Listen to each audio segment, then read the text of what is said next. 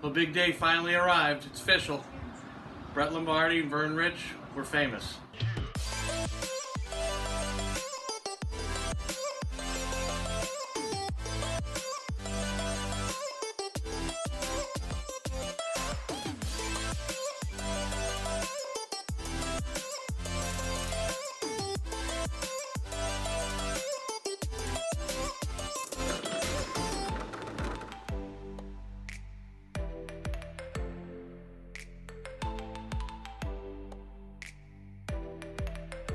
So we just finished gluing up this front bulkhead with some gel magic. We had to get a little creative here on how to pull it down, so we made some cleats here and some S clamps or S hooks, and then use these long clamps to pull it down. So the bulkhead's now in place, which establishes our outside to outside dimensions for the gas tank, which we're going to start fabricating this week. We're actually going to have a guy come over and build the gas tank on site so that we can maximize the space we have to get as many gallons as possible.